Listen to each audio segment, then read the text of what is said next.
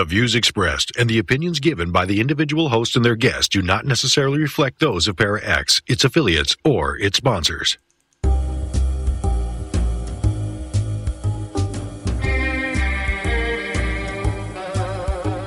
Step outside of your comfort zone.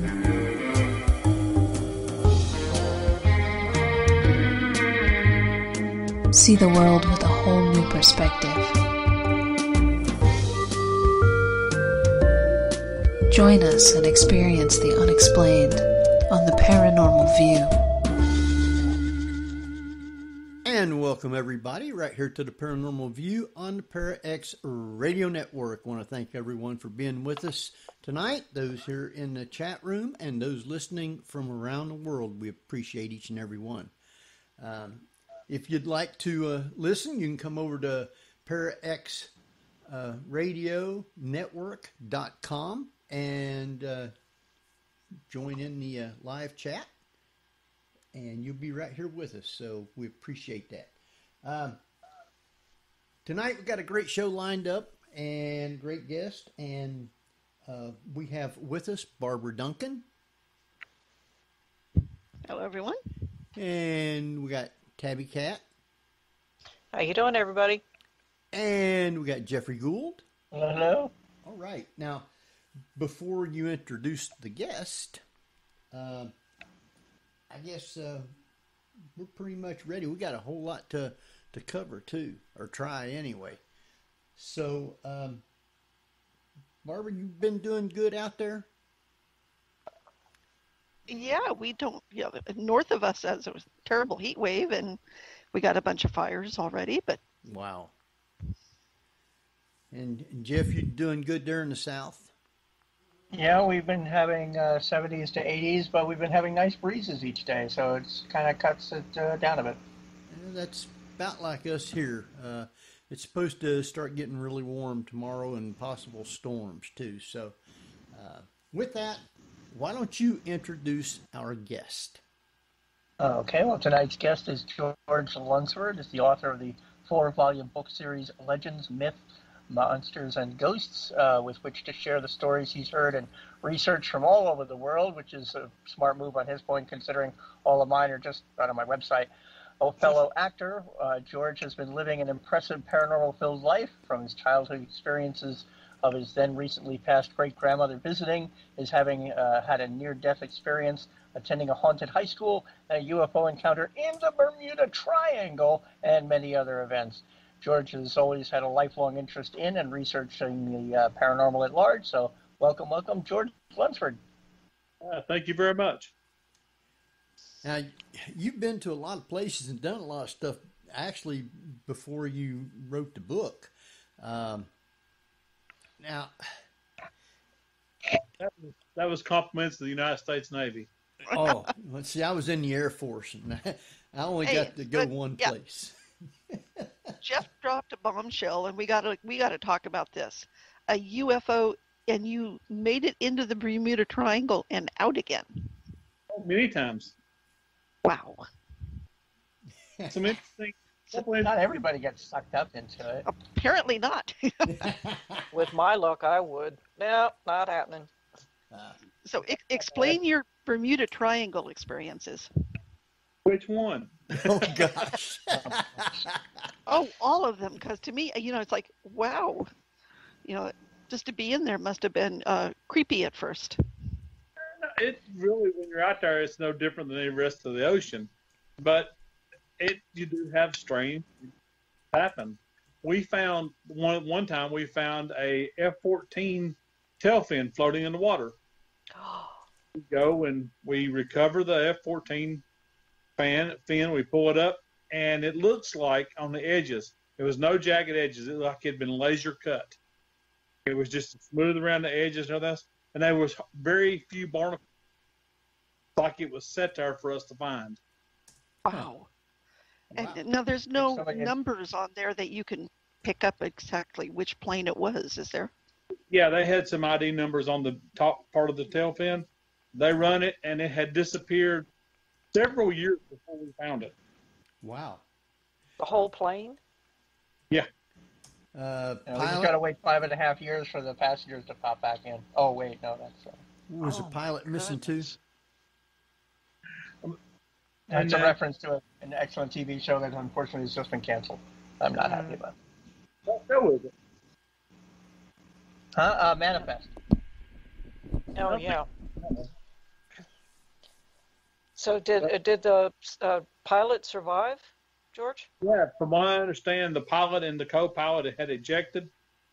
It was doing a training mission, and they ejected and were picked up, but their plane was lost. Huh. Wow. Okay.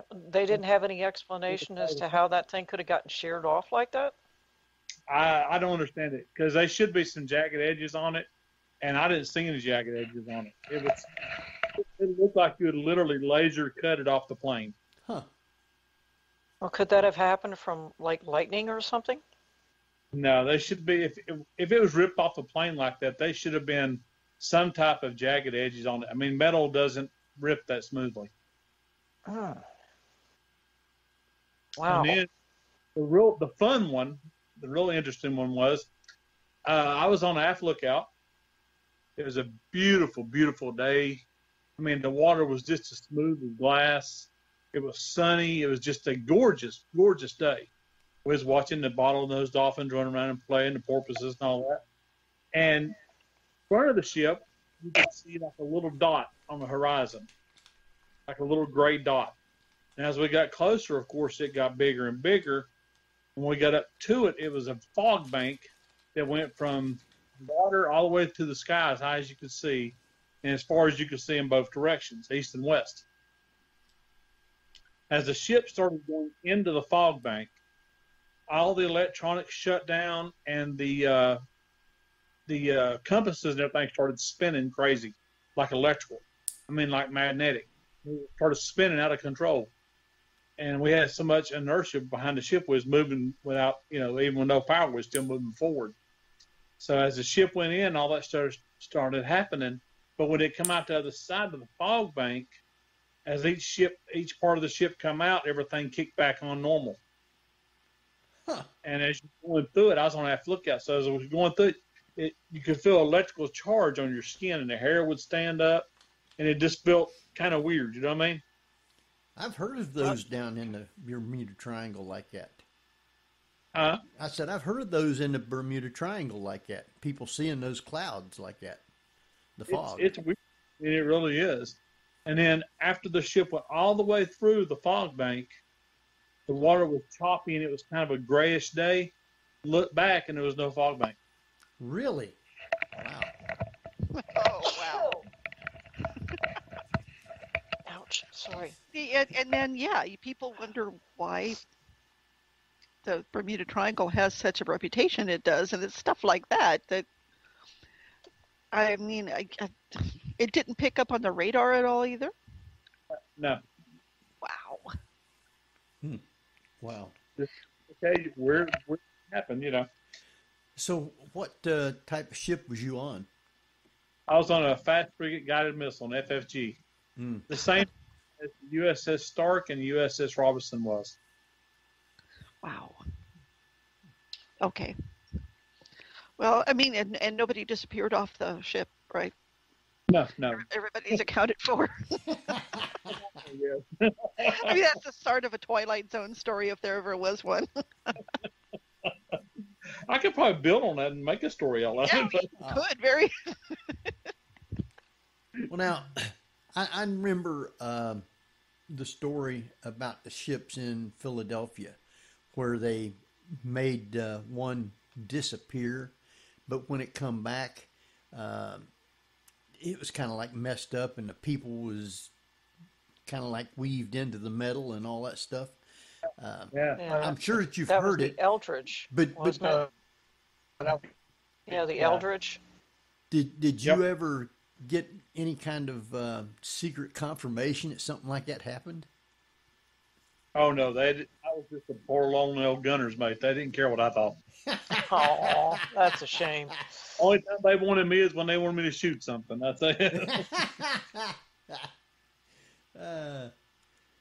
Yeah. That would have been a fascinating thing to to actually research. And not too many people are willing to talk about that particular incident.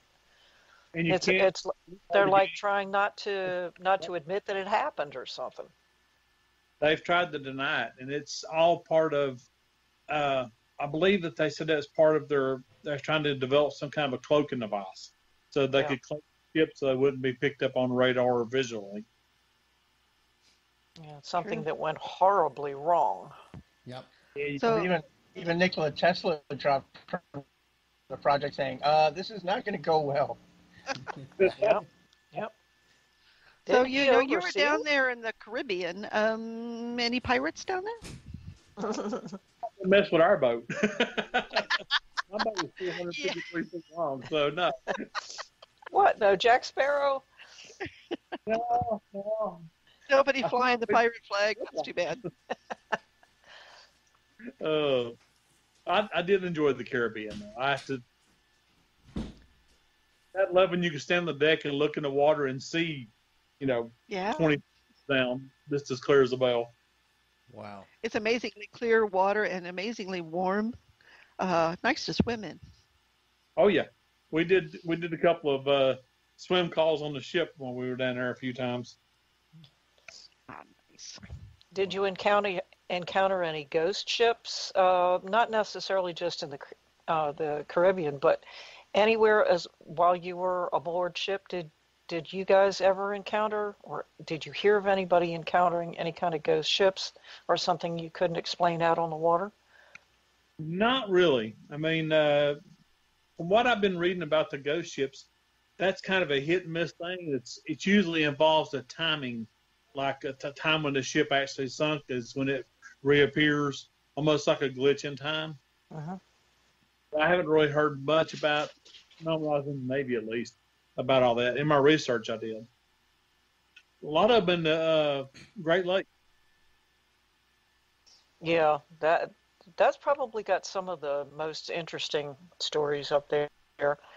Have you gone up there to the Great Lakes area and investigated any of those sightings?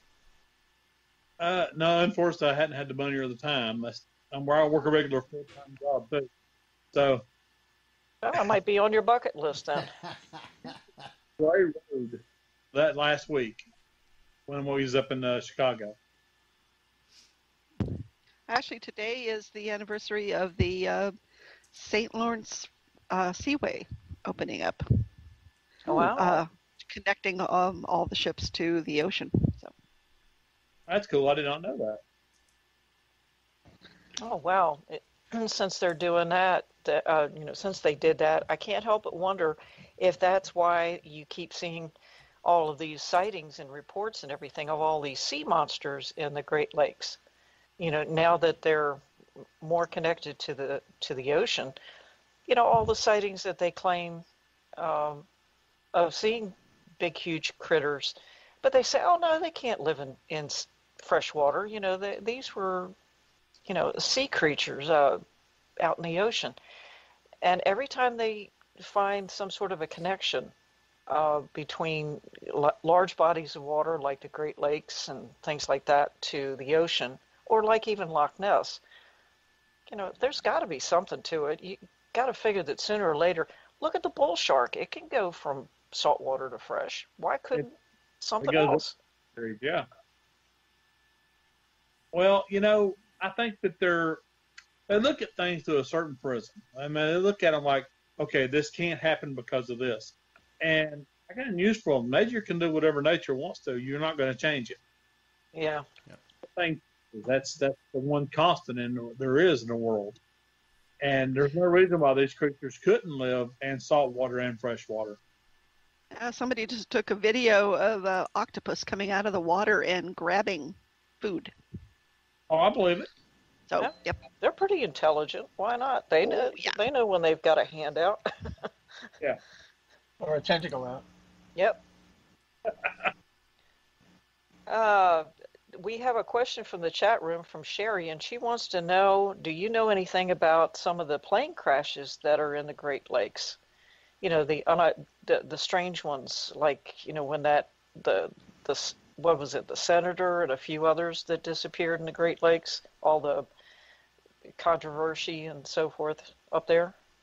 No, unfortunately, I don't know a lot about it. I have heard and I have read that there are storms and there is magnetic issues up there that could mess with aircraft. Yeah. About there, I've never really researched it. Well, Well, down in your area too, there's a lot of rock anomalies too that would account for some crashes and weird lights going on, etc. Oh yeah, we got road. You can look over to Brown Mountain, and there's lights pop up and move across the mountain. Have you got to see those? I have many times. Mm-hmm. any theory or any idea as to what you think it might be? Well, there's different stories about it. There's some saying that it was a lost child and the parents were out looking for the child with a lantern. There's stories that it was a escaped slave before the Civil War, trying to find the slave. There's all kinds of different stories. I personally believe that it's a real holy area, the Cherokee, to have holy stories about that mountain. So I wouldn't be experienced moving around the mountain. Wow. We actually, when I was young, we had people, we broke the mountain up into fields on a map. We had some people report to the ones over on the mountain, and they'd try to get to it before it disappeared. What color is the light? Yellow. I've seen white, and I think that's the only two colors I've seen personally. Okay, so it does look more like a flame of some sort, rather than the blue lights like a lot of people see. Yeah. So it does look like fire of some sort. It does. It looks like a lantern or something through there. Yeah. And while you can actually,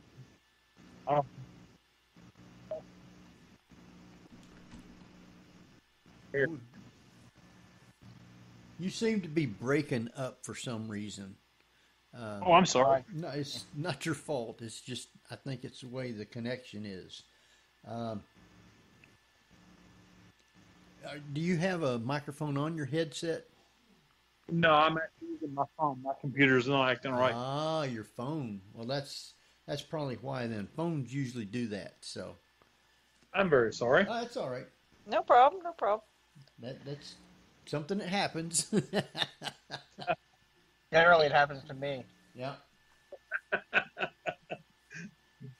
With all the various different places that you've been, your books cover a wide range of subjects. They go from, ghosts to witches to strange creatures to cryptids and so forth. Now, the majority of the stories that you do, George, it pretty much encompasses the general area where you've been and are right now in the United States, but you do have some that are out in the West and so forth, like where Barbara and Jeff are right now. Is there anything in particular out there, say in California or in that general area, that you find the most fascinating? Well, Bigfoot, of course. I mean, I'm a Bigfoot fan, big time. And in the book for California, I talk about the bushwhacker monster, the lizard people, and the Frisco Nightwalkers. Yeah, what are they? What are they supposed to be? People believe they're aliens because What? they have no body. It's just a head and legs. They believe that they're aliens. Those weird white, like they're like almost look like weird stick figures with the sweatpants kind of look. Yep. Oh, I love that. I love that clip. That keeps showing on a lot of the compilation stuff. I keep thinking, even if it was fake, who would do this and why? I'm sorry, I still think they're baby barn owls. No, serious, have you ever seen a baby barn owl? Oh, yeah. They look like that, yeah. Long legs, no feathers, and they walk like that. Yeah, so they look Yeah, but they don't look like they're wearing sweatpants and stick. These guys don't even have talent. They're just like they're on stilts or something almost. Yeah. They're supposed to be like 6 feet tall or something like that. Yeah, they're cute. That would be a big barn owl. Yes. Oh my goodness. Wow. And I didn't know they had a name. What did you call them? Let's go night crawlers. Night crawlers. Isn't that a worm? Yeah. It is. That's what got me confused. And don't Go call fish. it Frisco.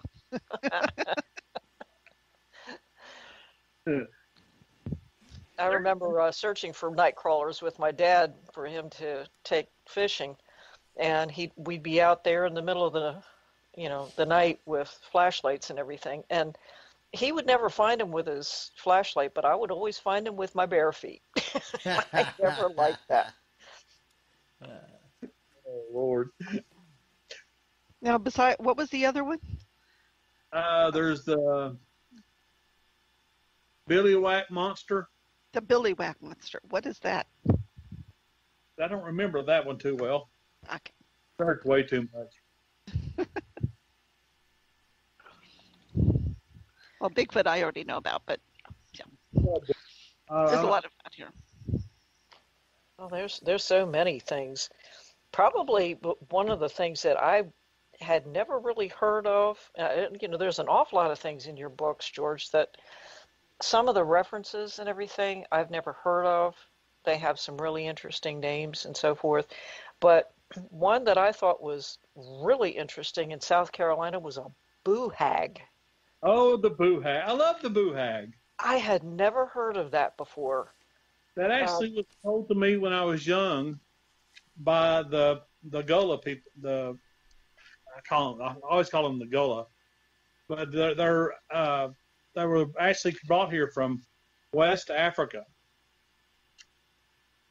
and they tell stories from that was handed down in their native area, and that was one of the legends that they talked about was the boo hag. Wow. Aren't they supposed to be some form of witch? Well, it's kind of an odd creature. The boo hag is it's almost like a demon type character, but what it does is it wears human skin during the day, and it moves around like everyone else. And at nighttime, it'll shed its skin and turn into its, I guess you're a astral form or whatever you call it. And it goes into other houses, and it goes to people that are asleep, and it gets up on top of them and steals their life force so that it can live. Wow. And before daylight, it has to be back at its place and back in its skin. That sounds an awful lot some of the paintings and etchings and everything that I saw from back in the 15 and 1600s, even here in the United States back then, where they would show this really ugly looking thing literally on top of somebody in bed. Yep. With, dripping looking skin. But that was, long before the Civil War, but there has to be some sort of basis for that. I mean, for it to, go in between all of these different cultures and, different formats and everything. So there's got to be something to it. I mean, I guess it's sort of like the boogeyman that we're always, being told, hey, the boogeyman's going to get you if you don't mind yourself. Well, the thing about the boo hag is kind of like a neurotic creature. It's kind of nuts because there's 3 ways to stop a boo hag. You can pour salt around your bed, which is messy. Yeah, well, that's a typical witch thing. You keep witches at bay with salt. You can put indigo paint on your trim work around your doors and your windows. It can't cross it. Or, my favorite one, you can put like a broom or a duster in your bedroom, and the boo hag can't resist if it comes in your room and that broom's there. It has to count the pieces of the broom. Well, that's also a way to stop vampires, because they're supposed to be OCD. You put rice, like a little pile of rice at your doorstep, and they're counting it until the sun comes up, and then they destroy it. Yep, exactly. That's Wow, same. yeah. Wow. Yeah, that's definitely Well, OCD. Wow. I was hoping you were saying that they'd have to pick up the broom and clean your bedroom. Barbara wants to invite one.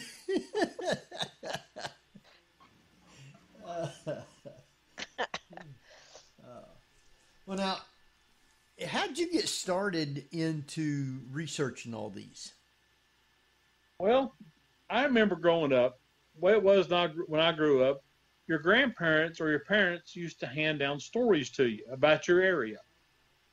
Like they told us about a thing called Helen's Bridge. They told us about the Brown Mountain Lights and all these other different stories from our area. And as a kid, growing up, you hear these stories, you have to go check them out. Because we're crazy as youngins and we have nothing better to do. So we would go wherever we heard about these stories about, we'd go investigate them and check them out just to see what was going on with them. And nowadays, we don't really have that. We don't have older people telling stories down to the younger people and, getting their imagination built up and getting them excited to go check out stuff around their own areas. And I wanted to pass that on. I really did. I didn't want that to be lost. That's great. I think that is probably something that is really lost, is storytelling. You've got the internet, you've got cable, but nobody really just sits around and talks about folklore, their past, and everything else. It seems to be a lost art, and it's a shame. It really is, because these stories are born in these areas. I mean, they're not, some of them may overlap. They may be things like them other places, but the stories that were handed down were the history of where you're hearing them at. And it's just something that's being lost, and I couldn't stand it. I'm weird. I'm kind of OCD in some ways, I guess. I don't want to lose that, because I still tell my kids stories, and my kids are in their 20s. So, have you been to any of these places to research them? Some of them I have. A lot of them I couldn't go to, because my books cover the entire United States. Right. But like when I was doing North Carolina, and I did, in the very first part of that book, my very first book, was the first chapter was about the Cherokee legends. Right. Well, I work in Cherokee every month. So I was out there around Cherokee, and I would ask around the people out there. And I got a lot of the stories and stuff from them.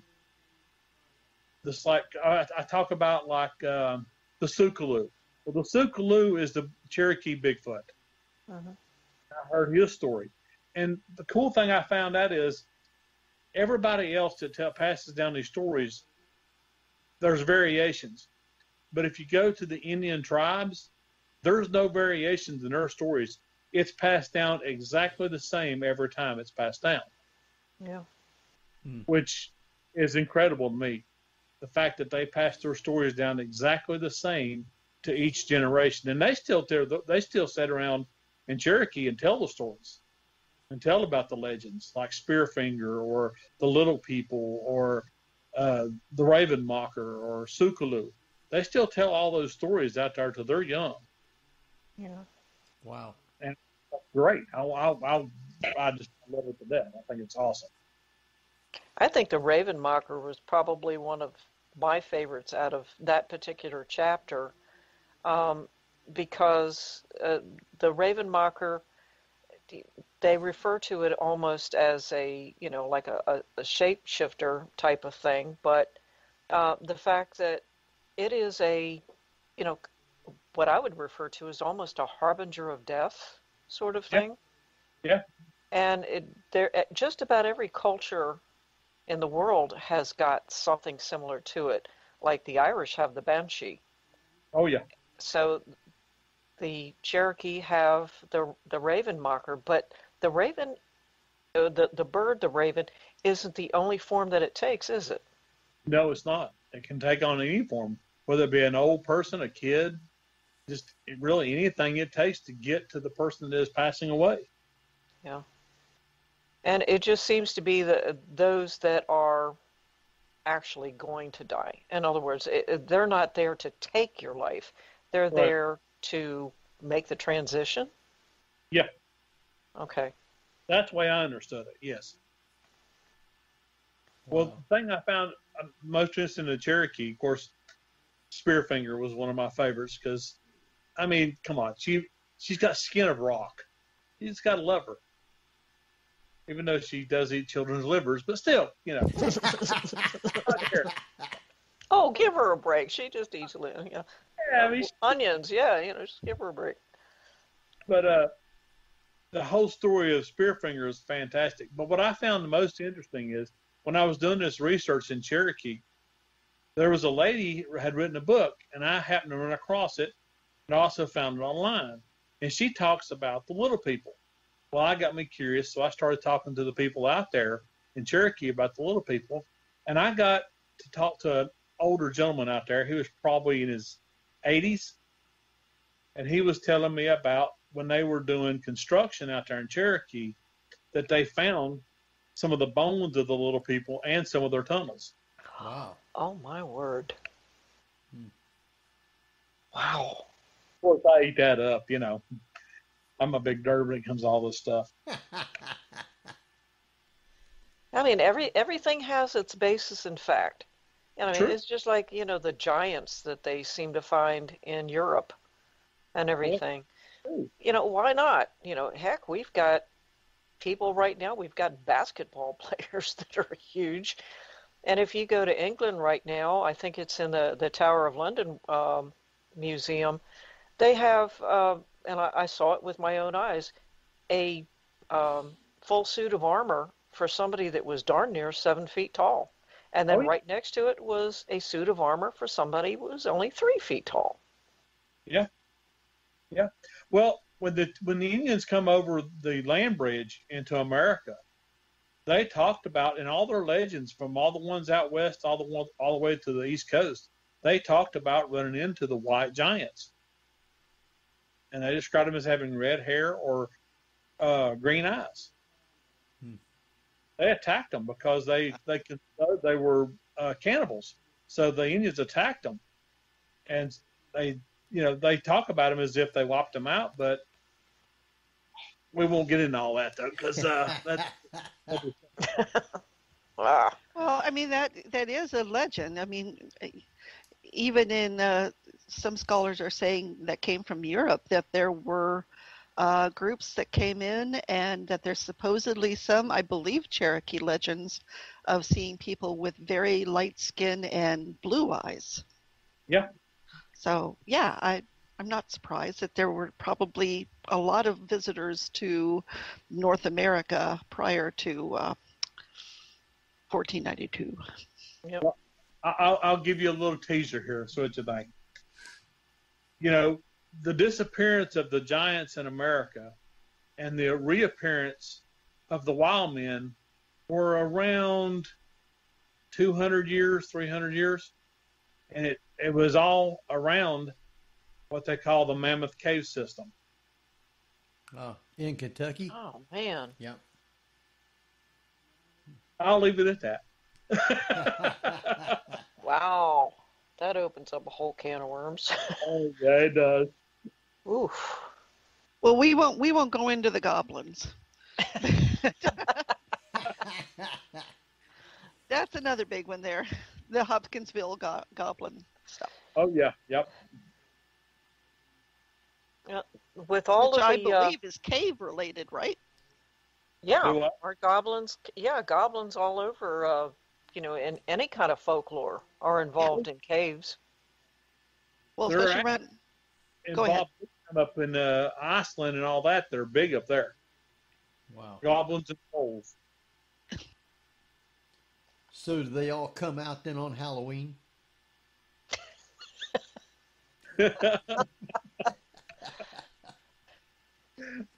Well, see, I was married to one of my second marriage, Oh, so Lord. Oops. Oh boy. sorry, I couldn't resist. Well, now, I was going to in- say I dated a troll or two, but yeah, well, In North Carolina, down in Wilmington, had you ever heard the Chamber of Commerce building down there being haunted? Any I stories have. on it? I was actually invited, but was unable to go to a ghost hunt down there. Really? Wow. Um, And I wanted to go to the one on USS North Carolina too. I've Oh, been, did you? Oh, I that's did. so cool. I was unable to go. I was on the North Carolina many times, being able to just walk around and just look at everything. I mean, because I lived right there in Wilmington for 20 years, so I was doing stuff like that. I wasn't into the paranormal at the time, but the ship itself was fascinating. So, but Oh, it is.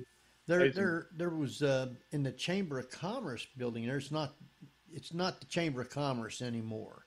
It was an old house set up on Gallows Hill, where they used to hang the people at when they deemed them to be hanged. And Right. so it was named Gallows Hill. But there's this house there that they'd made into the Chamber of Commerce building.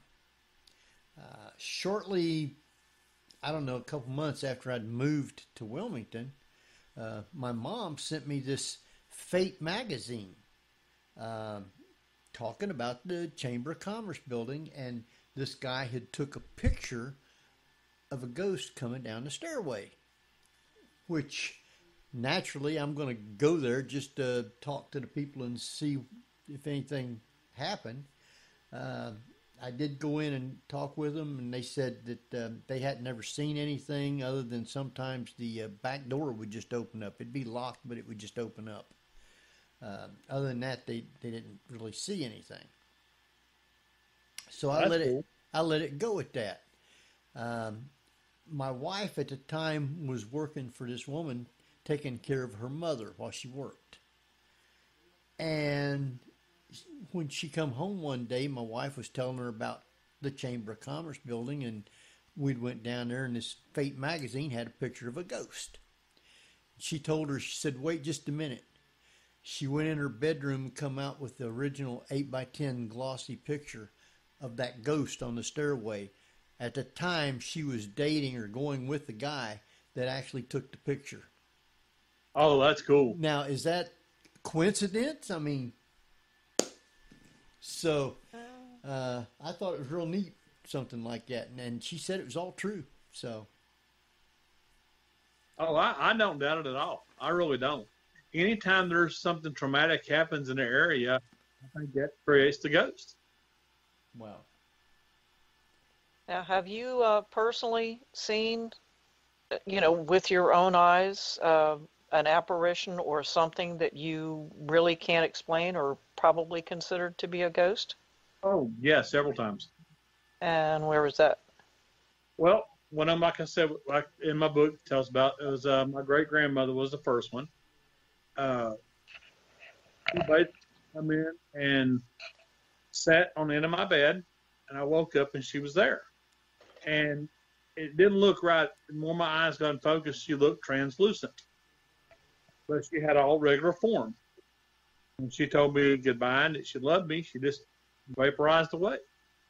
But what made me know it was really her, you know how everyone has a certain scent like soap or perfume or whatever you smell? Right. You use that scent? Well, that scent was in my room. When I woke up, it was still in my room. Huh. Then she had passed away. So she came to you to say goodbye. Yeah. Oh, that was nice. That's great. Now, we were talking a little bit about banshees before, and you mentioned in one of your books about the white screamer. Yep. Which kind of sounds almost the same as a banshee in a way. Yeah, it does. It kind of is. It kind of is, yeah. It's a little bit, it's more of an American version of a banshee, I guess you could say. Oh, there's an awful lot of Scottish people that settled in Tennessee and Kentucky in that area, right? So I'm guessing that it's probably an offshoot of that. I'm thinking so, yeah, because everything gets like I said, everyone else can pass down these stories, and they get changed a little bit with each story, except for the Indians. They don't change their stories at all, but everybody else does. So I'm assuming it is probably pretty close to the original story of the Banshee. I think it's probably the same thing as the White. That's a really wild. It's almost like a mist. Yep. Now, when I lived in Daytona, before I went into the service, they you had one in there about the Devil Chair. It's in Volusia County. Yeah. I had never heard of that until I read it in your book here, and I thought if I ever make it back down there again, I guess I'll have to go out there and look. But what's supposed to happen with the Devil's Chair if you go out there and sit in it or something like that? Does it come out and grab you? Well, honestly, it's been a while since I wrote that one, so I don't remember a lot of the details. It seems like when I wrote that, it's been 4 years. I don't think that you actually sat in and it grabbed you. If I remember right, people saw the devil sitting in it. Oh, really? Oh. Wow. If I remember, I said it's been about 4 years since I wrote that, so I don't really. It's not one of the ones that actually stood out as much as some of the other ones did. Right. I thought it was a story, but it didn't. It didn't have that pizzazz that some of the other stories had. So they were seeing like a devil with horns and what have you, or what? Yeah. Wow. Sitting on his throne, with his scepter. You're next. It didn't look like from Lucifer, I guess. So, did you come across a story in Daytona about the Tomoka light? I saw it, but I couldn't get enough good information on it at the time to do it justice when I put it on paper. So if I can't do them as much justice as possible, I won't put them in the book. Yeah, because I felt doing a disservice to the people of that area. I've been there and many nights driving up and down that road, and yes, I've seen it. That's awesome. Yeah. What do they relate to? It's like a 3-mile stretch of road from the last street light to the park entrance, and it's swamp on both sides, so you can't pull off the road. And the road has overhanging trees all the way through it, so that makes it spooky. But you drive up and down that road slow and turn your headlights off and on, and all of a sudden a light will come on either in front of you or behind you. It'll start coming at you fast, changing colors, changing shapes, and I've known it to like go out behind you and then come back on in front of you and different things like that. A lot of people get killed chasing it out there or running from it, one of the two. But I never did anything like that, run fast or anything. But I did see it one night. I mean, it turned a red and big shape, and I mean, it was coming down the road. So we left that area then. We didn't go back for a long time. Well, aren't a lot of that things actually explained as swamp gas? That's what they try and say it is, but you don't see it out in off the road. It's only on the road, so. Oh, okay. Never mind. Read something about them seeing full body apparitions at the cemetery. I don't remember that. I just, for some reason, that popped in my head just now. I know there's one somewhere about a cemetery down there, but it's not in Tomoka. Okay, I may have confused with something else. I've studied so much of this stuff; it's all kind of run together in my poor old warped brain. Well, usually there's not much traffic on that road because at night the road goes out through the jungle, you might say, going to Bunnell, and so you don't see a lot of traffic on it. I'm sure it's built up more now because this was, I don't know, back in the early 60s. Um, but I remember one time I was in the Boy Scouts and a couple of the guys wanted to take a hike to get a 20-mile merit badge. And we was living in Harbor Oaks at the time. So we hiked all the way up to the park and went to go into the campground, and they said, if you ain't got your scoutmaster, you can't stay here.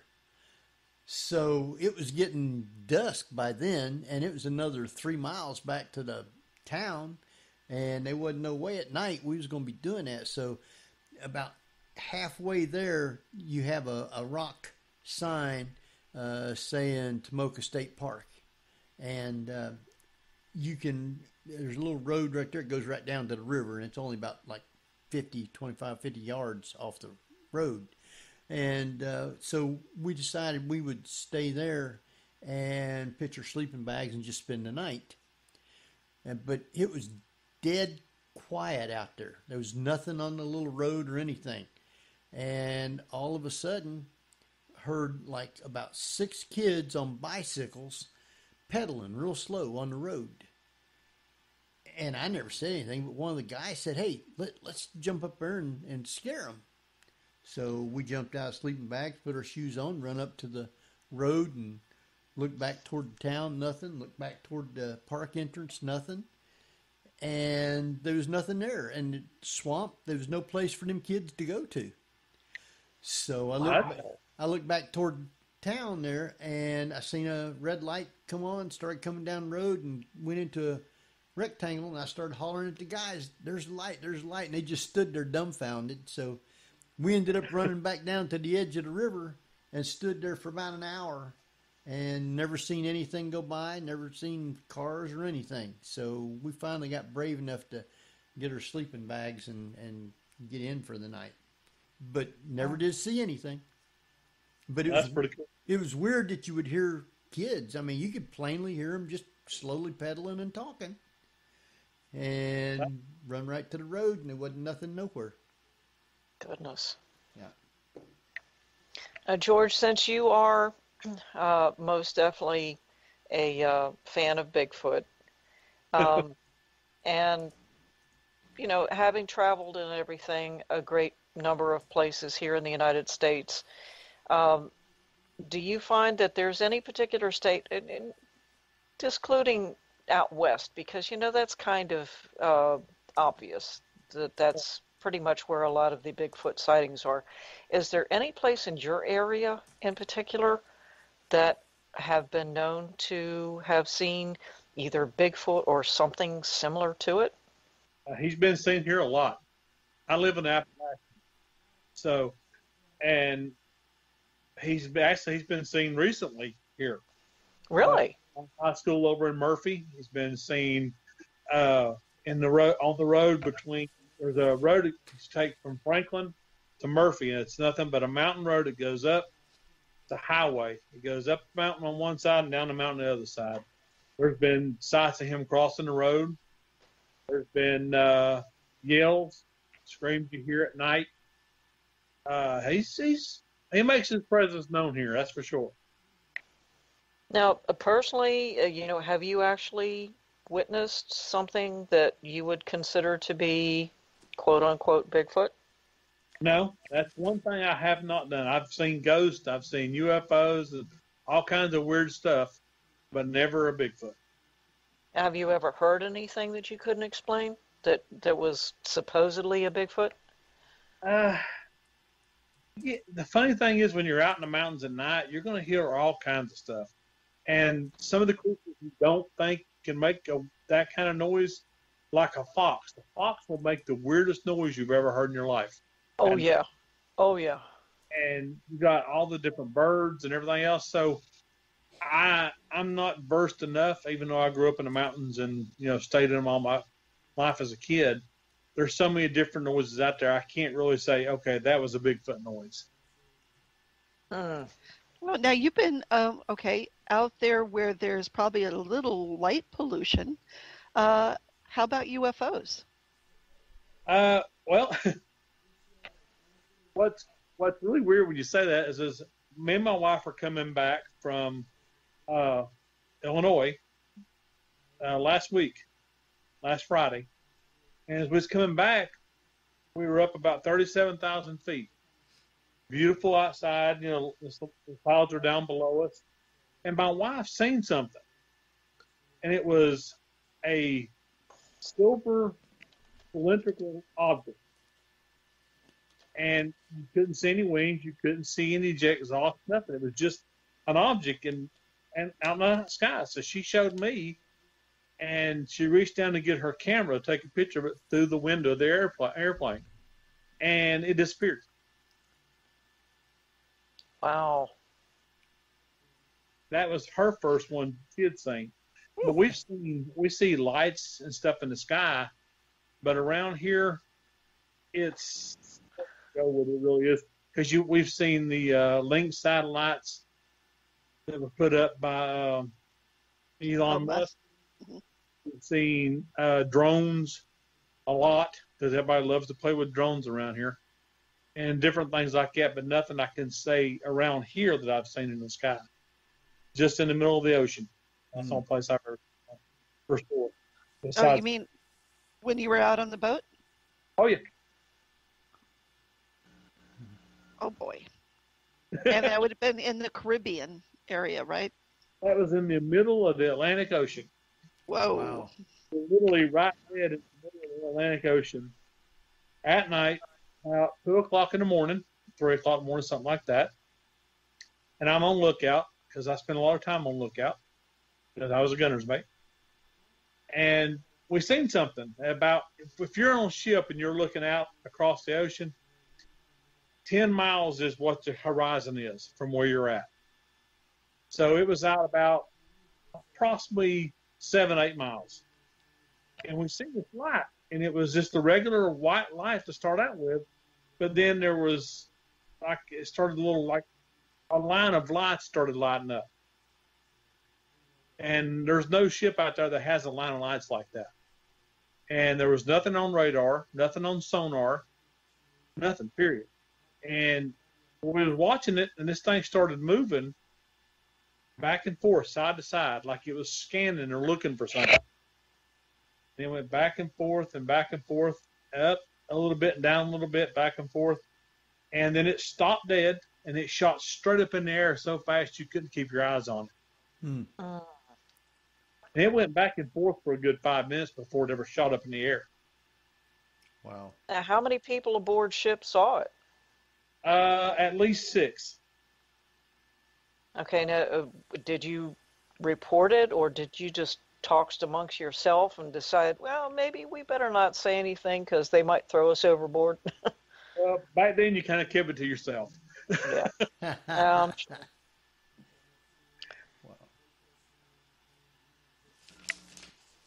And how many years ago was that? Oh, that was 8. Oh, okay. So Oh, long before Starlink, long before a lot of the ships were up there. Oh, yeah. You were asking me about the full apparitions. I've got a funny story for you. We bought a ring doorbell. We put the ring doorbell on the door, which is on the porch. And then you've got, if you're on the porch, we have a big porch. So it's the middle bedroom and then the end bedroom, and then you're off the porch. We were sitting here one night. Our ring doorbell went off. We thought, what in the world? So my wife pulls it up on the phone. We're sitting there looking at it. And this apparition, I guess you could say, is just like a body-shaped smoke, comes out of the middle bedroom and stops in the middle of the porch. And the top of it pivots around like it's looking at the ring. It turned back around and went straight off the end of the porch, and we haven't seen it since. Wow.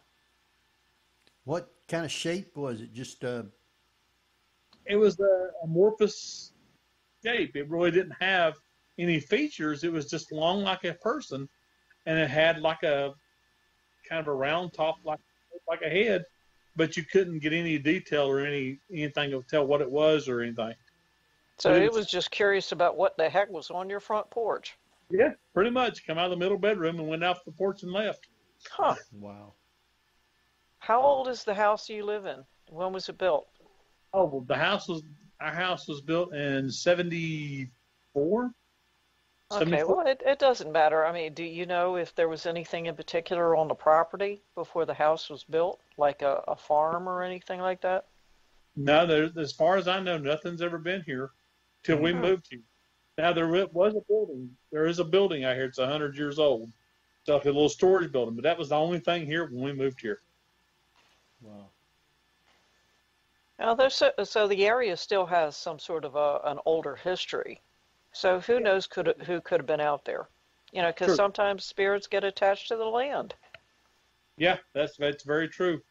And my house, when I was married to my first wife, that house, we had ghosts there. But when I did the research on the property where the house was, there had been a family lived there that had got wiped out by tuberculosis. Oh dear. And we had the ghost inside the house was a 16, 17-year-old female. Oh, that's sad. On the property was her mom and dad and her younger brother. Wow. Yeah, that is definitely sad. Whenever there is an illness or a traumatic death, that has a tendency to keep the energy there. Yeah. And it's well known that it doesn't make any difference even if there isn't a dwelling on the property. Yeah. If the land belongs to somebody that really loved that land, they might still roam there. Oh, I call her Bertha, but she was a sweetheart. When my kids were babies, like my daughter was in her room crying one night. She was just an infant, and she was crying. I woke up to go check on her and change her diaper and stuff.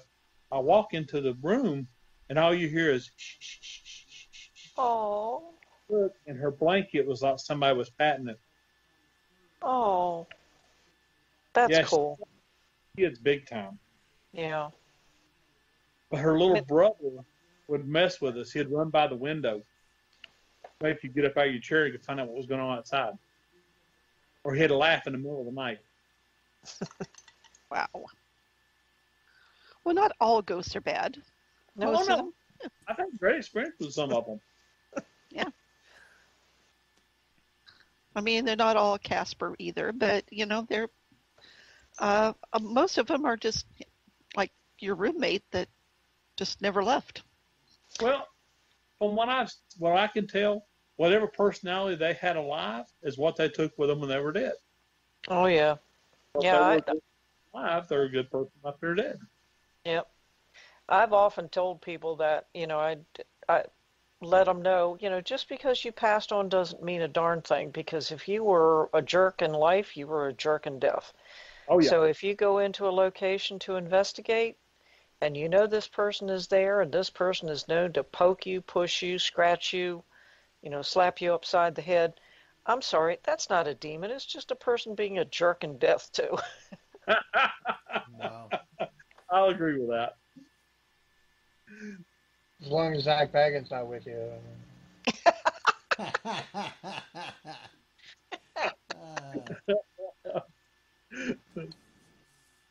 All right, I think we're going to take us a quick break.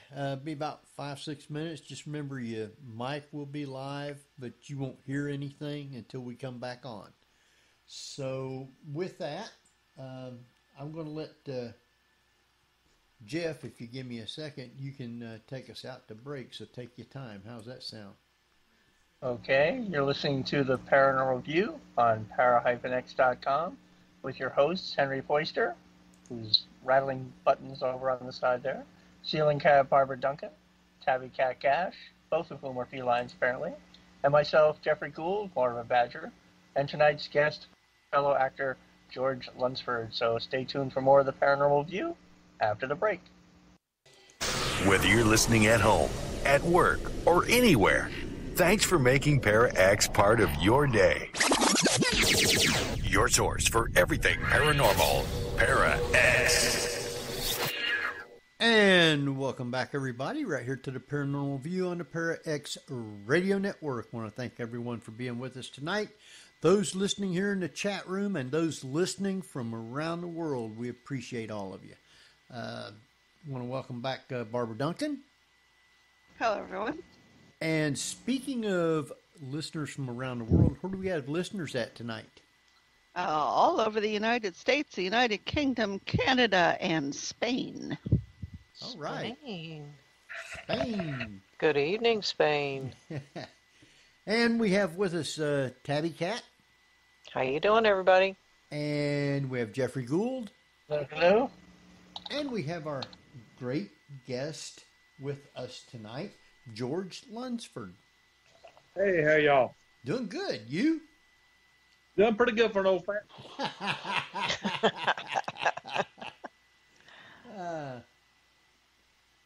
Talking about some of the stories that's in your books, you had a couple ones that I kind of liked to get more information on, and let's see, I believe it was the in Alabama, Huggin' Molly. Oh, okay. Okay. What do you want to know about it? I don't remember much about her. Oh, you don't? Well, she was a young lady who passed away. Right. And I guess I forget what it was that was wrong with her, but she would come up behind somebody and hug them and then scream in her ear. She's actually a pretty friendly ghost compared to some of them we wrote about in the book. I'm trying to remember what her age was. She's pretty young. She's pretty young. Hold on just a second. Let me see what I can look at. I'll pull the book up and look at it.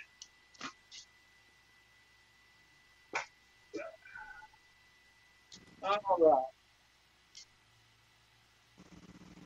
I was getting it 4 years ago. I had a hard time remembering. Don't worry. A lot of people suffer from CRS. We can't help it. I know. It's terrible as you get older. It just kind of runs all over you. Let's see here. Number 9. Still my favorite story though is still the one about Robert the doll. Oh, I love Robert. Yes. And we all like Robert. Can't help but like Robert.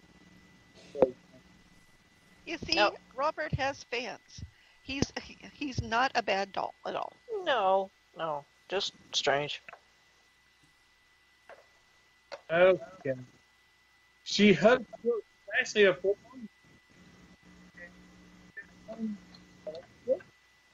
She's about 7 foot tall, heavy set woman, and she's dressed in black with a large brim hat. And she.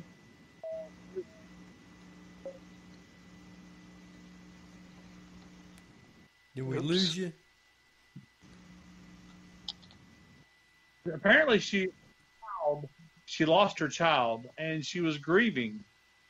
And that's what makes her want to hug kids and children. Wow. She never hurts them. She never harms the children now. It's always very gentle, and it's, just a real nice thing when it comes to children. I don't think she's quite as nice to older people sometimes. Right. Wow. Been known to actually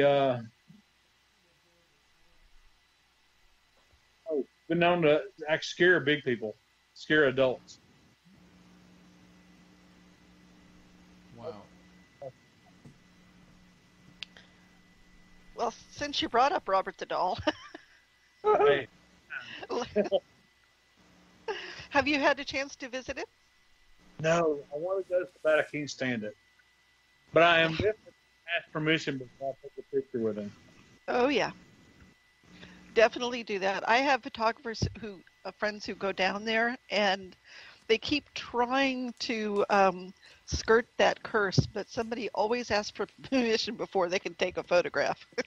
Yeah. Oh, well, I mean, that's polite. I mean, you do that, anytime you're on an investigation, you go into a location, and if you want to take photographs, me personally, especially if I'm on a location like a Civil War battlefield or something, I always ask, would it be all right for me to take your image? Not a photograph. Could I take your image, please?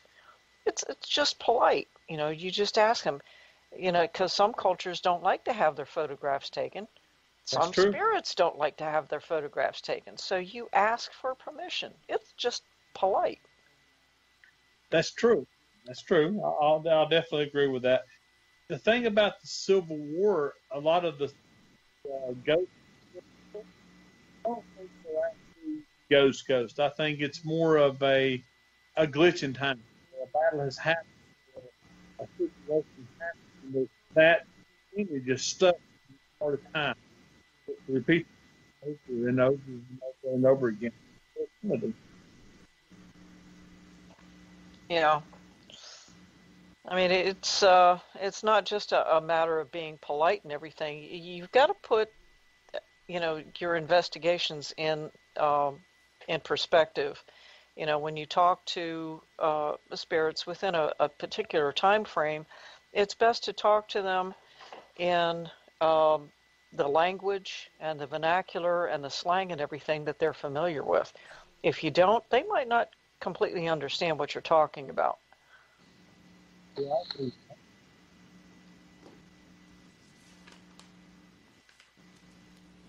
Your mic seems to be breaking up again.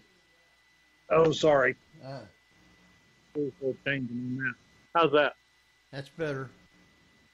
Okay. All right. I know you had some stories that I kind of seemed interesting in Louisiana, and there's always creepy stuff in Louisiana. That's where I found my. Yeah, I agree. There's one about the Candy Lady. What, is she related to Sammy Davis Jr.? Oh, no, I'm sorry. That's the Candyman. Well, that's pretty close. You're going with Tony Todd too. That's the other I was thing. going to say, yeah, Candyman is a whole nother little, whole nother demon there. Close though. I mean, I still gotta give you credit. Louisiana is full of fantastic stories. Yeah. I guess because there's just so much happened down there all the time. Yep. With the voodoo mixture put in there and just the lifestyle in general down there, I think creates a lot of interesting characters. That's why I'm fat, because I married a Louisiana girl. So, Oh. marry one from New Orleans, you're going to get fat. That's just all there is to it. Well, they have a lot of witchcraft and stuff like that down there. Yeah, it's all the voodoo. The voodoo come in from West Africa and up through the Caribbean and all that. And it's just that weird, the whole thing. It's a whole different kind of magic compared to like regular witchcraft and stuff. I mean, when people talk about vampires or ghosts or demons in Louisiana, you could actually believe it. No question. I think my favorite is the Luguru, which is, what anybody else would, translate to werewolf. Yeah. And that to me is probably one of the creepiest that comes out of Louisiana, not just the voodoo, but the Luguru. Because it's not quite the same thing as your typical werewolf. No, I said it dates all the way back to medieval France. And, I mean, the glowing eyes and everything kind of reminds you of that, but it's just a different kind of a character. It really is. Well, it must have something to do with, just the culture. Down south, you've got the Spanish, you've got the French, and so forth, and they brought in a great number of their own superstitions, their own stories, and everything. But once they establish themselves, when you compare that to what the Scots and the Irish and the English brought in the North, there are so many comparisons between the two. You have to wonder, there's got to be a common factor in there. Yeah, that and the fact that it's because all of them were there together, and almost like they weave themselves in back and forth between the different cultures. So it makes a little bit of changes every time they weave it around. I mean, you got English father and a French mother. Then both of those stories combine when they tell them to their kids. And of course, the kids take those stories and they pass them on there, and they've got that mixture of the cultures going when they pass it down. So it gets changed a little bit more, and it gets changed a little bit more every time it's passed down, because you do have that mix. You know what I mean? Yeah. I mean, there's got to be a basis in fact somewhere. Yeah. And, yeah. Oh, I mean, down through the years, we've understood an awful lot of things based on actual physiology and medical and so forth. It's like all of the people that have, I forget what the term is, but those that have an excess of hair. And, they used to be in circuses and sideshows and things like that, like the wolf boy or whatever, or the wolf girl or the bearded lady. And all of these people have this affliction. I shouldn't say that. I'm sorry. This medical condition that causes you to have all of this hair. But, people fear that. And it's like anybody that, has, a need to eat a lot of raw meat. They're going to be considered vampires. That sort of thing. So Yeah. there is always a basis in fact. Oh, I agree 100%.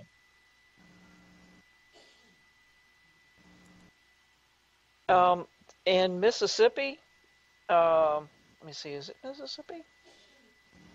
Yes, Mississippi.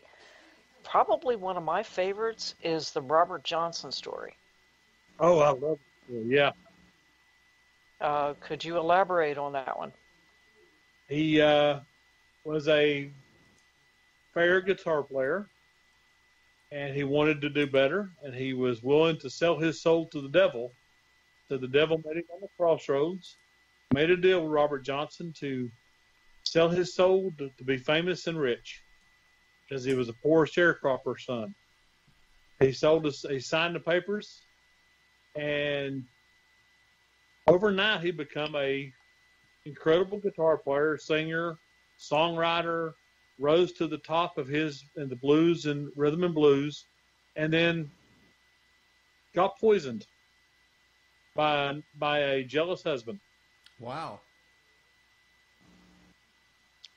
Now, there is, an awful lot of stories, not only in Mississippi, but also all over the area about going to the crossroads and meeting up with the devil and selling your soul. Do you have any idea where that came from, that you have to meet in a crossroads? Well, from what I understand, the thing is the devil always gives a choice.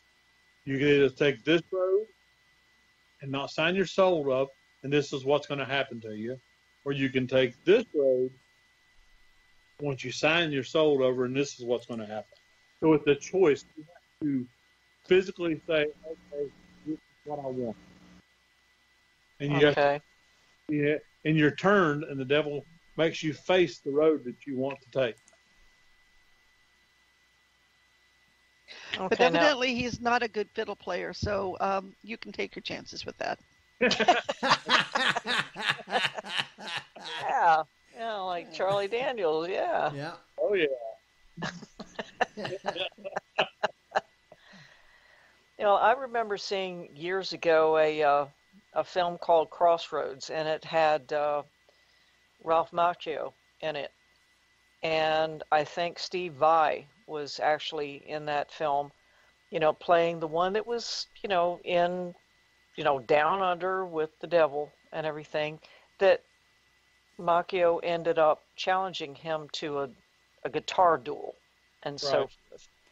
And it's really interesting that, that most people seem to think that when it comes down to the devil, to sell your soul for something worthy, something that you really want and everything, that there's always a trade-off, that you might get what you want, but in the end, there's a trade-off. And that must have happened with Robert Johnson.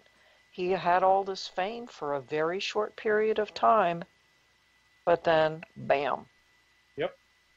And, why was he, and it seems kind of odd that with all the things that he went through, he got poisoned by a jealous husband? Yep. He had a taste for the ladies.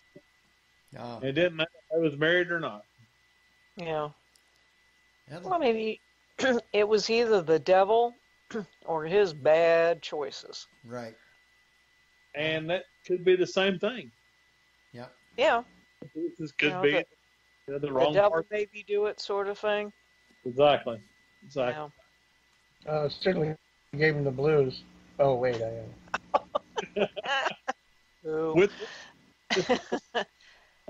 I mean, anybody that listens to Robert Johnson's music, and, my husband and I are both, blues fans.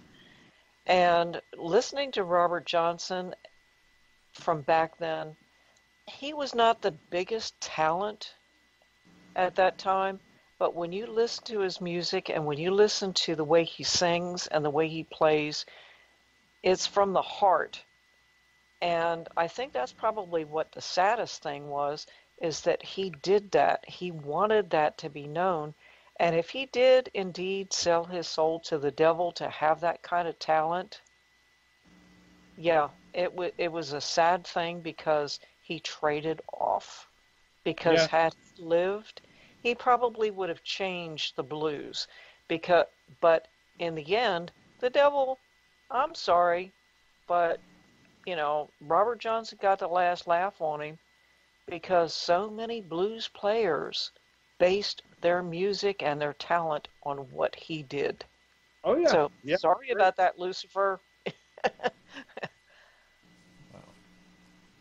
Well, I think the end goal, if Lucifer had an end goal, was just the acquisition of a soul.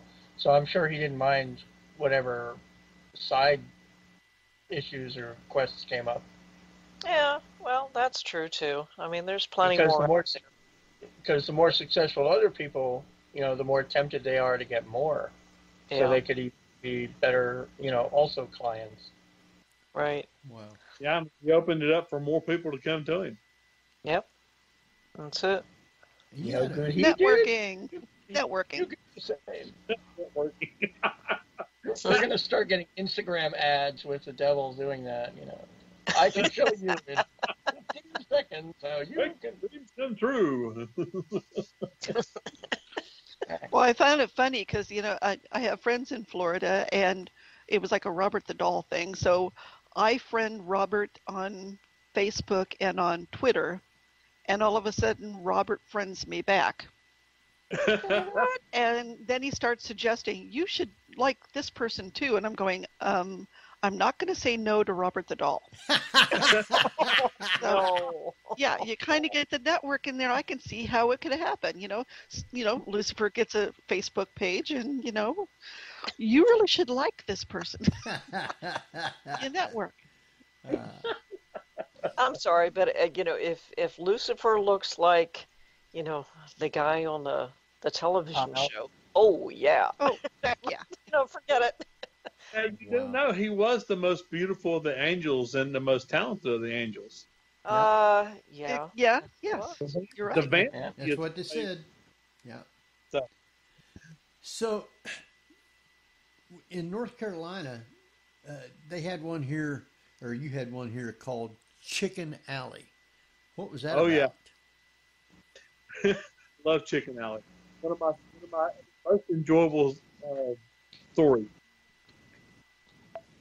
There was a man here. It was in the 1800s, back when Asheville was pretty much a logging community. People logged here, and the loggers would come off the mountains and come to Asheville to drink and party and spend their money. Well, there was a doctor here in Asheville that he didn't hang out with other doctors. He liked hanging out with the loggers and listening to stories and drinking with them and cutting up and having a really good time. Well, there was an area where some of the bars were, and the chickens would congregate in the alley. The wild chickens around Asheville would congregate in that alley. So you had to walk through the chickens to get to the different bars that were in that alley. Well, one night he got off work, he went home, got ready to go out, he got his top hat on, he had his cane, he was in a really good mood, and he started down the alley. Well, as he come down the alley through the chickens, there was a fight broke out in one of the bars. And they fought hard and bloody and violently and really bad. Well, the fight spilled out into the alley. Unfortunately for the doctor, he was in the alley when the fight boiled out into it, and he was killed.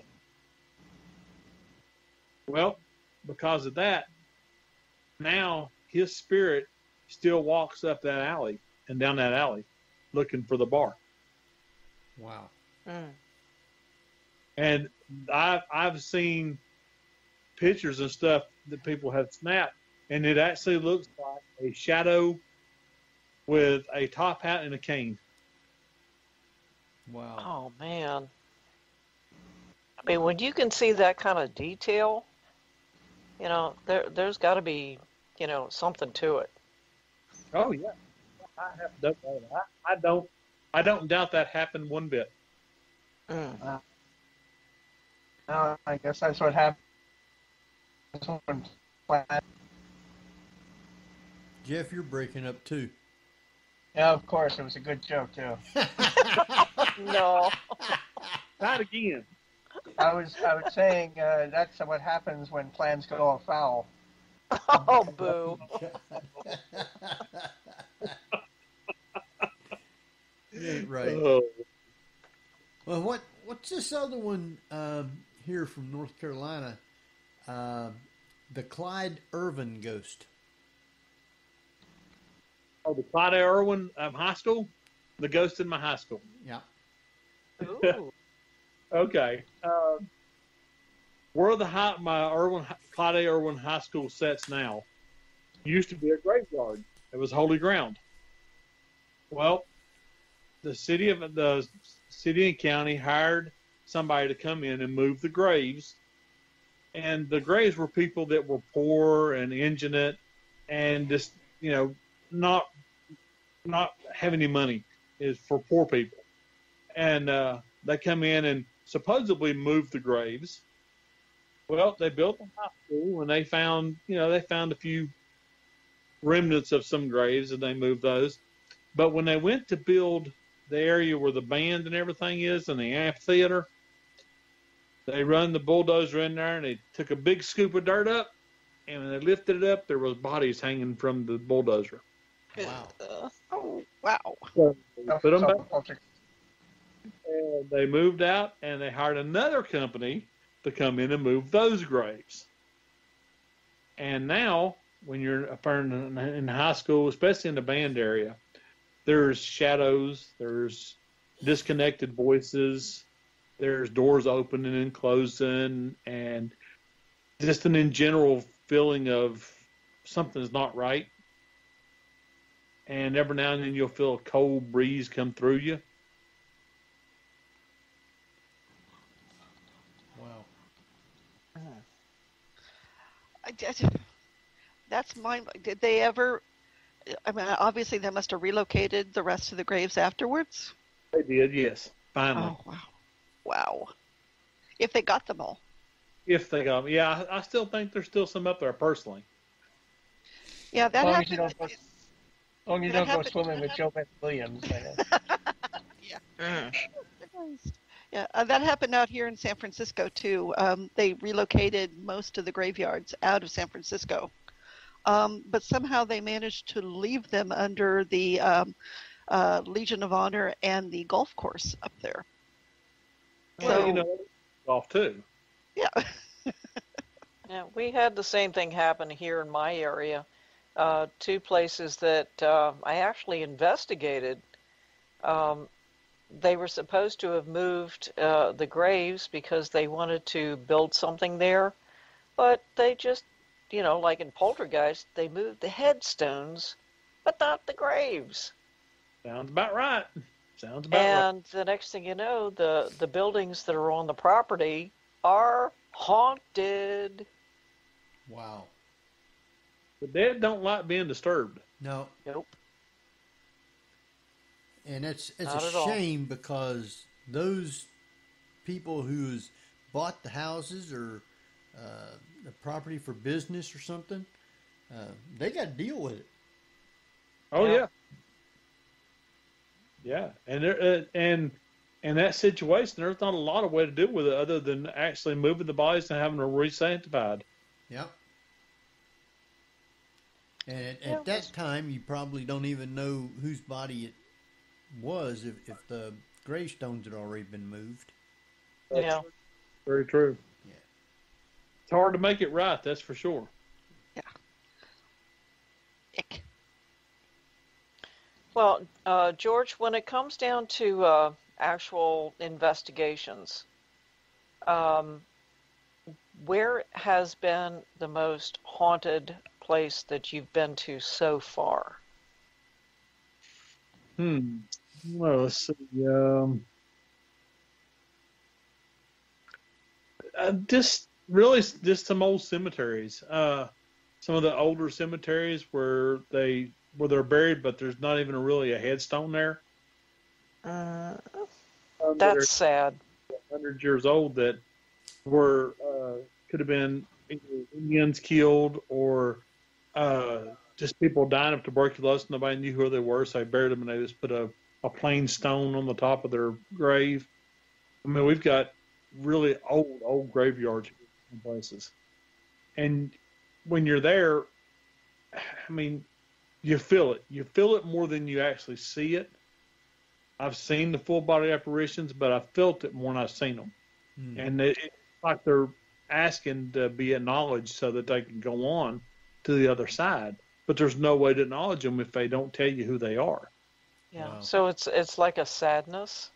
It is, and unless you have, fortunately, because I did pass away for a very short period of time, I do have a little bit more of a connection where I can say, okay, this was Susie. Okay, Susie, you can go on now. You can rest. About your what? Wow. That's probably some of the saddest things. I've been to so many different cemeteries. I live in between both Gettysburg and Antietam battlefields, and I've been to both cemeteries.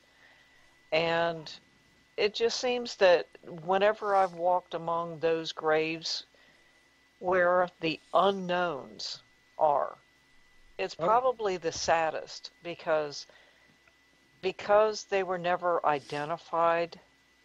They are really kind of lost, and it affects me more than anything else. And I'm sure that's probably because all they could put in the grave was pieces, and they had no idea from which body they were from. Yeah. Yeah. Or even, sometimes what side Right. they were from. Right. Yeah, that was two of the most bloody battles in the Civil War. Yeah. I mean, those were just nasty, nasty battles, especially Antietam. Yeah. Sure was. And I've been to both of them, so. Man, I can't imagine. Now, Really? down there in your area, in North Carolina, as far as the Civil War was concerned, have you ever encountered any Civil War spirits in your area? Not enough to matter. They didn't have a lot of battles here in the mountain where I'm at. There was not a lot actually happened here. Most of it happened down towards like cow pens and areas like that that are flatter. Cow pens.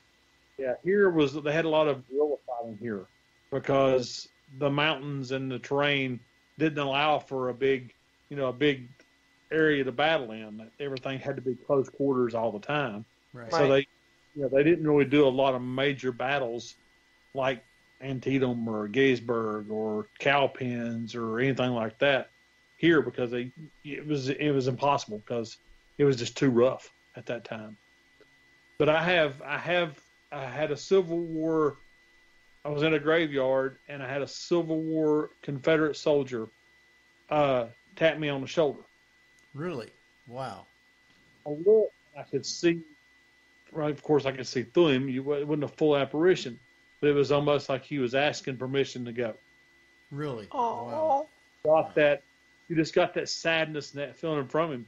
So I said to, what I felt was there. I said, "Yeah, you go home where you need to be.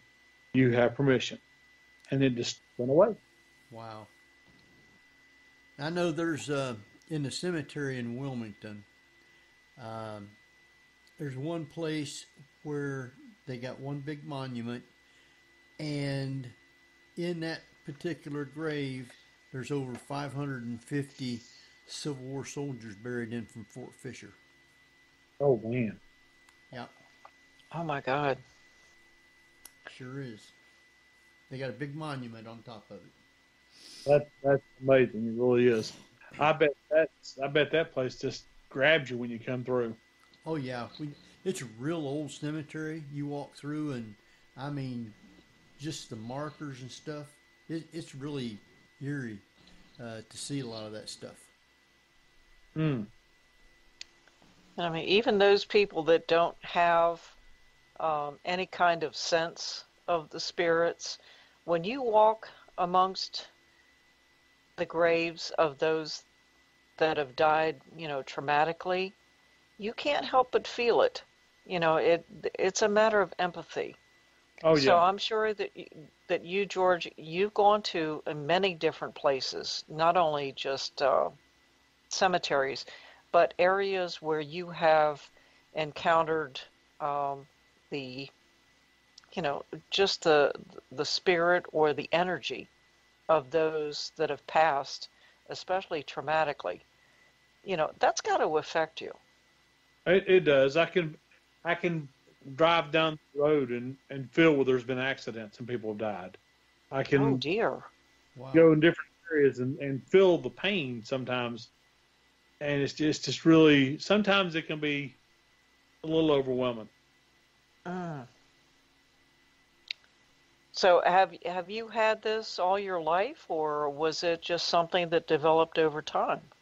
It happened after I was in my 20s and I got pneumonia extremely bad. And they finally took me to the hospital. I wouldn't go to the hospital. I stayed home and fought against it. And I had 105 fever, and they finally, when I passed out and was unable to move, they took me to the hospital because I couldn't fight no more. Wow. So I got to the hospital. They admitted me. They were pumping me with all these fluids and antibiotics, and they were doing all this stuff. And I think it was either the first or second night that one night about, I don't know, I think like 2 o'clock, I felt comfortable. I was feeling pretty good, and I woke up, and there was a woman standing beside my bed, an older woman. And she said, "It's okay, it's okay." So I sat up in the bed, and these people started coming through the walls of my room. And over in the corner, there was a figure there, and I couldn't make it out. So I looked back, and when I stood up off the bed, my body was still on the bed. Wow. So I started looking, and for lack of a better description, I'm going to say an angel. It was a person in the corner, and you could see the outline of the wings and their eyes. That's all I could really see other than an outline. And these people were coming through the walls of my room, and they were talking to me. And this older lady was talking to me. We were just conversation back and forth between all of us. And the one in the corner raised his hand, and there was a little white dot formed, and it just spread out to like a portal. And the people started walking in that portal. And I went to walk, and the woman grabbed me. She said, "No, it's not. You don't need to go there right now." She said, "You just need to lay back down. It's not your time." Wow. So I just sat back on the bed. I went to lay down, and I looked, and she waved at me and smiled, and she went into the portal, and he raised his hand again, and it went away, and he disappeared. And I laid back down, and next thing I know, there's alarms going off. My door burst open. But the weirdest thing about the whole thing was when I was talking to the old lady and walking around my room, the clock in my room never changed. The second hand didn't move. Nothing changed on it at all. But when I woke up, it was moving. There's people running my room, and there was a woman jumped up like she was going to give me CPR, and I asked her, "What are you doing?" And she freaked out. She didn't know what to do. Yeah. And they all kind of left the room, and one of the nurses was standing there, and I said,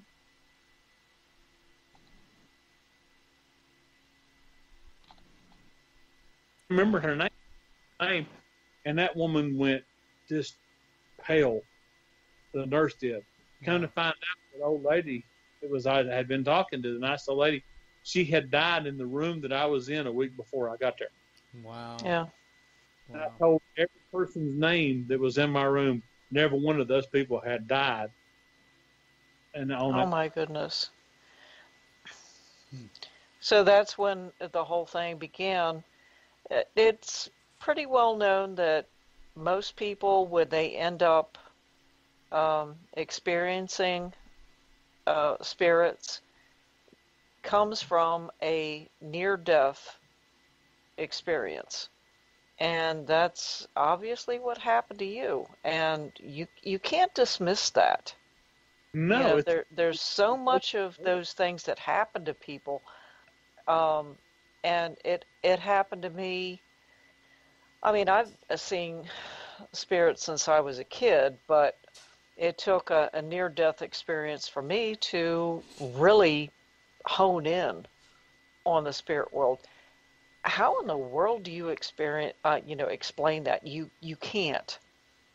And those people around you that love you and understand you, they believe you. And those people that don't, I'm sorry, it does happen. Well, if they believe in science, they can help to believe it. Because one of the theories from Einstein was a parallel universes. And that falls with that parallel universe theory. It falls within that realm. And I can't remember what scientist it was who expanded upon that and said, for every decision, a new parallel world is created. That's why there's an infinite number of the parallel universes. Yeah. And I believe that when you pass away, you actually break down one of those walls, and it gives you access, depending upon what you went through, gives you so much access into that world as well. Yeah. Now, I don't have, I'm not a medium. I don't have any of that ability. I just simply know that when there's something there that's not right, I can You're see. a sensitive. You're an empath. Everybody says I'm insane, but I guess empath. But I mean, you're in good company, George. That's for darn sure. That's cool. I like y'all, so it's okay. Now, before it gets too late, of course, we got to talk about Elvis Presley's ghost. Ooh. The king.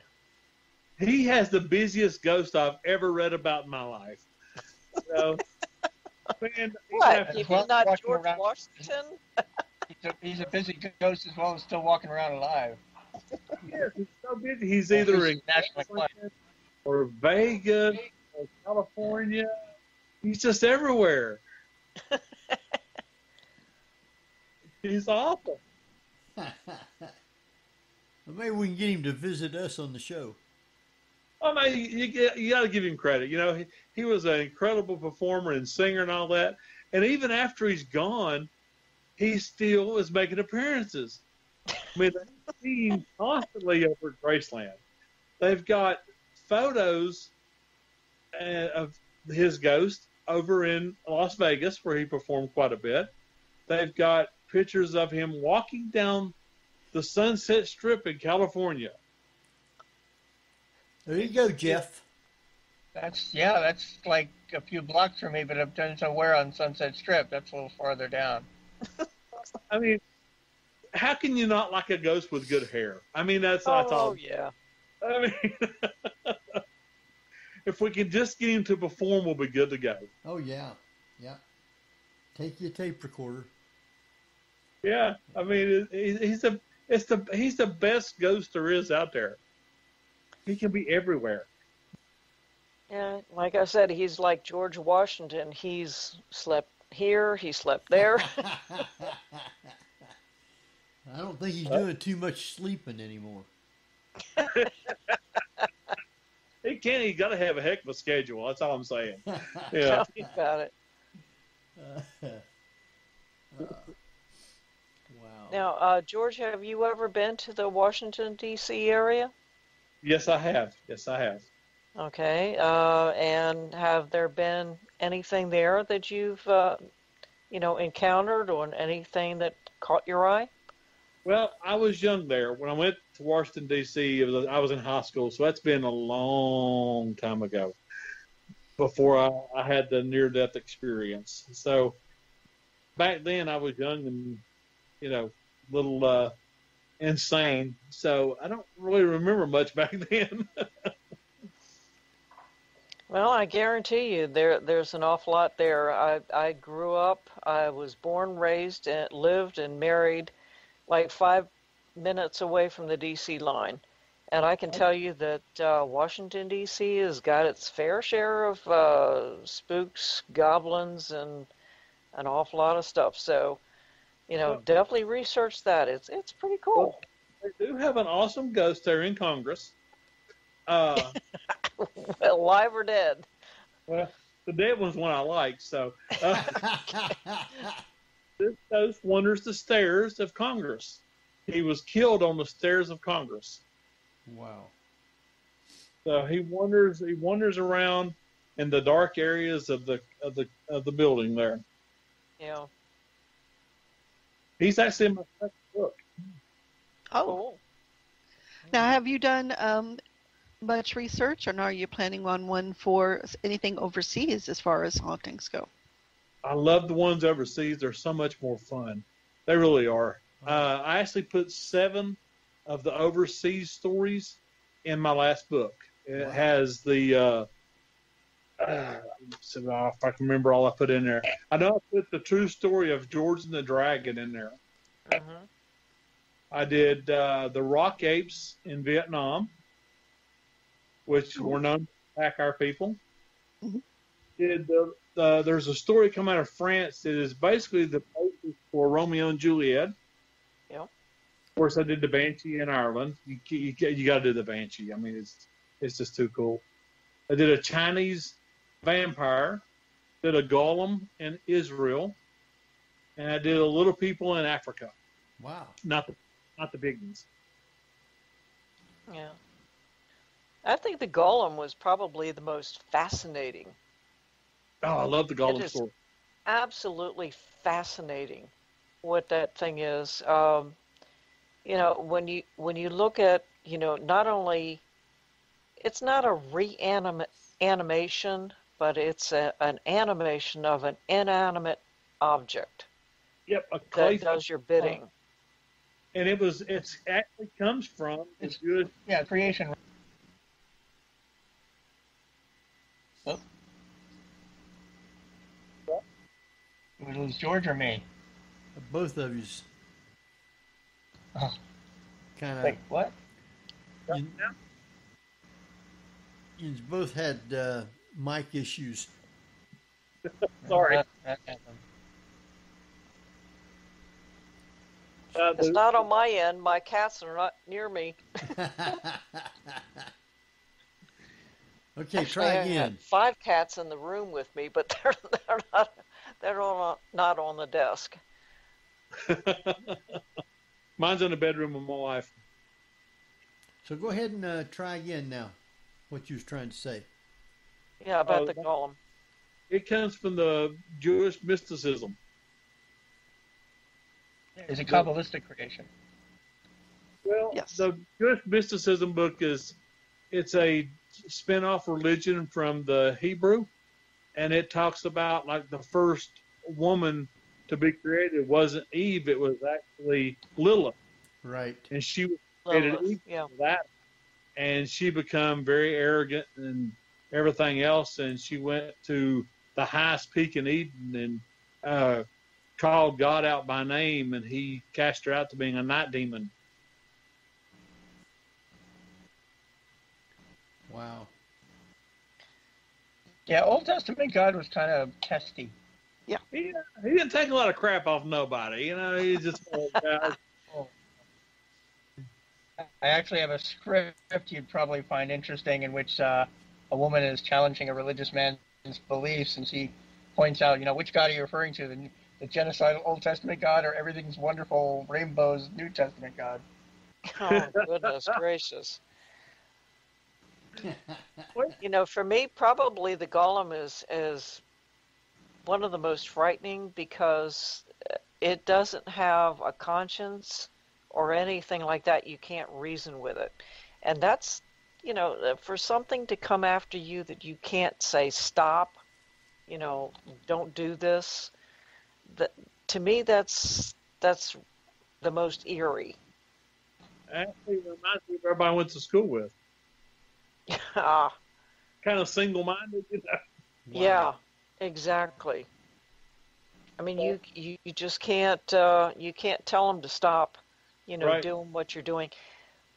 But anything in mythology, when it comes to asking something to do something for you, I think that is probably the most frightening, whether it's a witch conjuring something or something from voodoo conjuring something. That is the most frightening because it comes from the will, of the person that is doing it. And if you believe that it's going to hurt you, it's going to. Oh, yeah. Yeah. Your subconscious can make you hurt yourself whether you mean to or not. Right. Yeah, And do exactly what they're wanting you to do. And I exactly. think that's what the big driving thing for voodoo is. Zombies actually come from voodoo ritual. Yep. The original meaning of zombie was.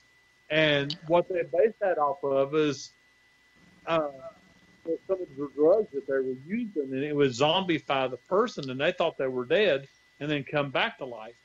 But it wasn't that. They were actually just under some heavy drugs, and because their body wasn't getting the oxygen and it wasn't going to their brain, they had a one-purpose mind that was to move forward, to a kill or whatever. And it didn't have anything to do with being dead and being brought back. It had something to do with mind-altering drugs like bath salts do nowadays. Right. Wow. It's ironic because one of the original legends of the Haitian zombies is if you were to feed them salt, they would remember they were dead and return to their graves. Yep. Well, actually, the salt it does something to the neurotoxin that they put in there. It stops it from reacting. So actually, Clarvis Narcisse had salt, somehow got a hold of it, and that's what caused him to start remembering where he came from. So there is basis in fact with that. Oh, yeah, very much so. Wow. Very well. Well, our time is running down real fast. We got time probably for one more question, Barbara or Kat. Well, George, I have one final question. Now, when it comes to your next book, is there anything in particular or any place in particular are you going to focus on? Well, my next book, I'm actually going to get away from the folklore. I'm going to write something from my poor brain, and I'm doing a paranormal horror. Paranormal horror? Yeah, this Ooh.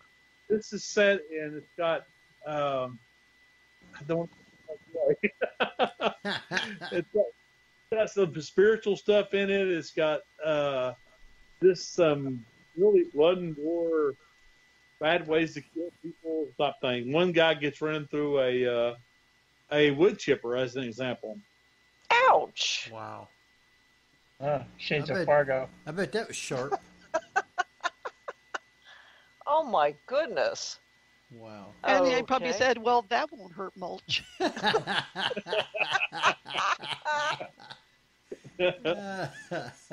Well, at least the jokes can be recycled.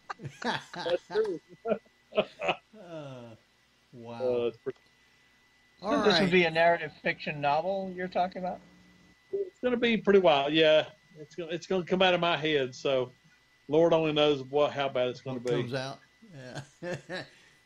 like on a little salt shaker, tip me over and pour me out.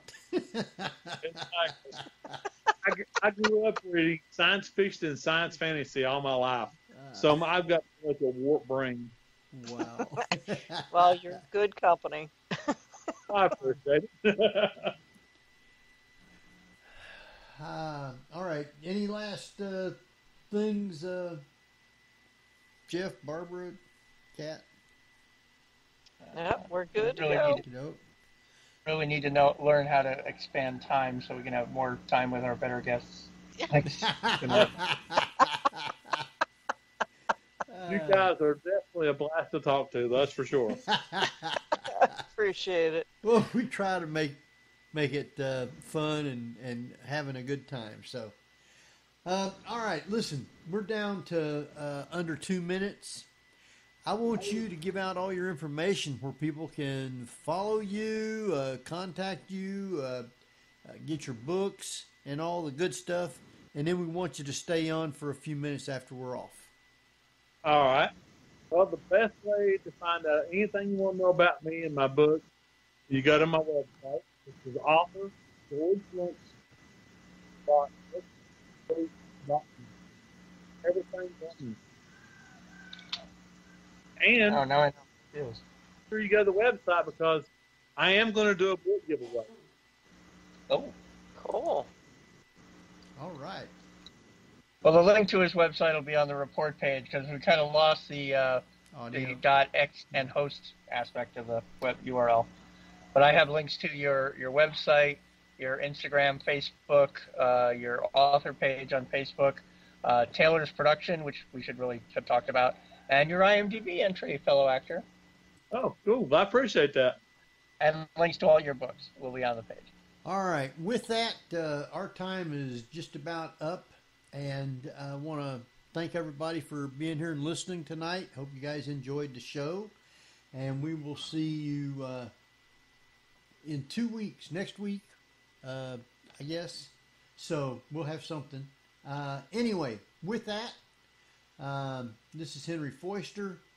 Jeffrey Gould. Barbara Duncan. Cat Cash. And we'll see you next week at the same time. So good night, everybody.